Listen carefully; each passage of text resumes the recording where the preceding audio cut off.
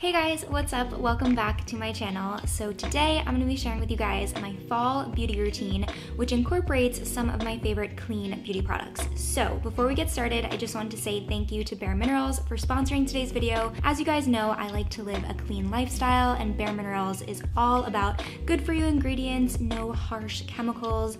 So more on that later, but thank you for including me in your clean beauty campaign, Bare Minerals. But yeah, let's just go ahead and get into it. So the first part of my beauty routine always is moisturizer. So I'm gonna start out with a super ultra hydrating moisturizer. It's starting to get colder and my skin definitely needs the hydration. Okay, once my skin is feeling a little bit more alive, I'm gonna go in with a radiant primer, which is infused with vitamin E to bring my skin back to life, give it a little bit of glow, but the vitamin E also helps to repair and restore my skin. Okay, so as you can tell, my skin already looks a little bit more alive, and now we're gonna go in with a really light coverage skin tint, not really to cover my skin at all, but kind of just to even out my skin tone. And I just like to apply this with my hands. Once that's all blended in with my fingers, I'm gonna go in with a concealer, and I'm using a really hydrating, creamy concealer underneath my eyes because my eyes tend to get a little bit dry. And then I'm also gonna put it around my chin where I have a few blemishes, and then around my nose where I tend to get a little bit red. And now I'm just blending that all out with my beauty blender. Okay, next up I'm taking my Bare Minerals Original Loose Powder Foundation SPF 15, and this stuff only has 5 mineral ingredients in it, which makes me feel so much better about putting it on my skin, because if you guys didn't know, everything that you put on your skin also goes into your body, so you definitely shouldn't just think about what you're actually putting in your body like food, you also have to think about what you're putting on your body.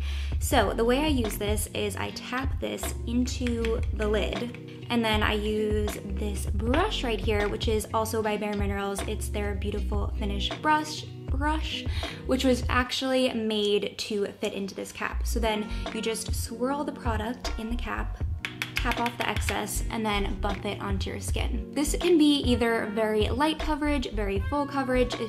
I don't know why I can't talk right now. It's definitely very buildable. I like to do kind of like a medium coverage, but I used to wear powder foundation religiously pretty much since the time I started wearing makeup.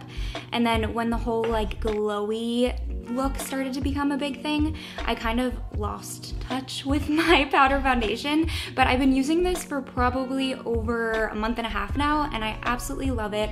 I just love how it feels like a powder, so it feels very light on your skin, but it's still glowy somehow. It's still very luminous because it kind of like melts into your skin and then still kind of looks like you're wearing a liquid foundation, but it doesn't feel as heavy as a liquid foundation.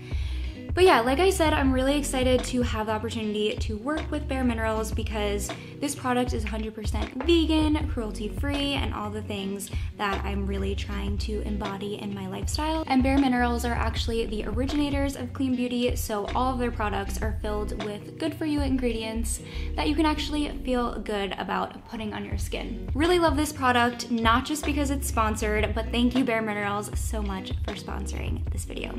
Okay, moving on.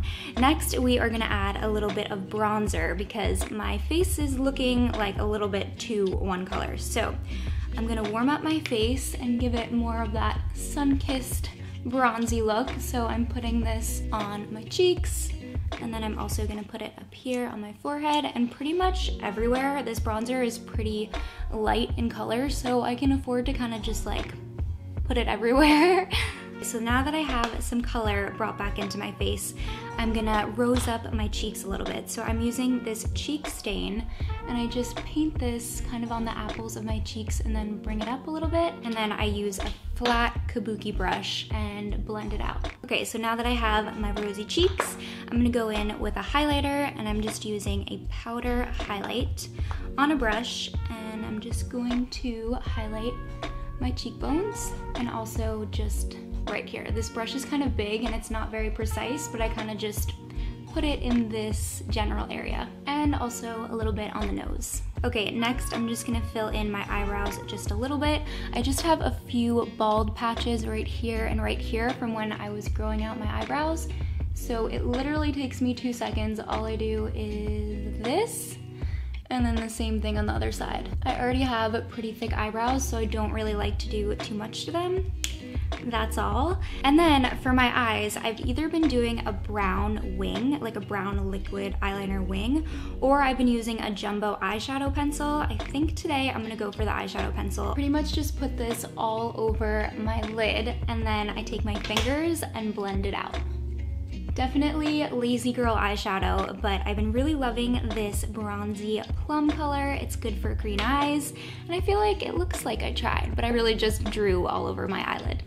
Okay, so we're almost done. I'm just gonna add a little bit of mascara, just one light coat on the top, and then a little bit on the bottom lashes. Lastly, for the lips, I'm gonna go back with that same cheek stain, because it's also a lip stain, just to add a little bit of color to my lips. And then I'm gonna top that with a glossy lip balm. And that is pretty much it. This is the finished look. This is my fall makeup routine. I really hope you guys enjoyed watching. If you have any other video requests, leave them down below.